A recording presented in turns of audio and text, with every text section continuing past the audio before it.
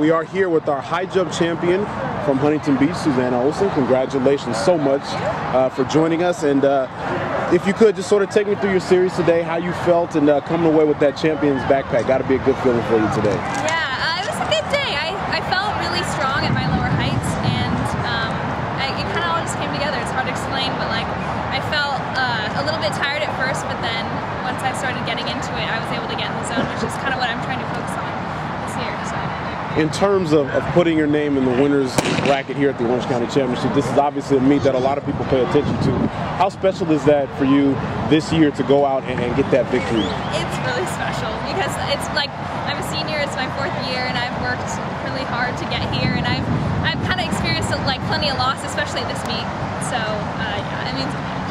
You've obviously competed in big meets before, and obviously know big stages. So obviously you realize that while this is good, there's still a lot more season left. How will you sort of get your training now?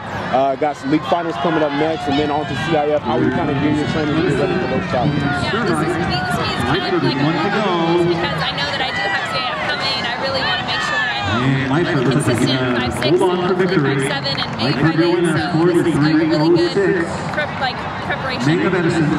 What's the biggest thing that you kind of look at and see that you might want to continue to work on as you get later in the season? Definitely consistency at 5'6", because getting that on the 3rd try is great, but I needed to get it on my 1st to really rank highly. So. Congratulations, our new high jump champion, Susannah Oleson, Huntington Beach High School. Congratulations.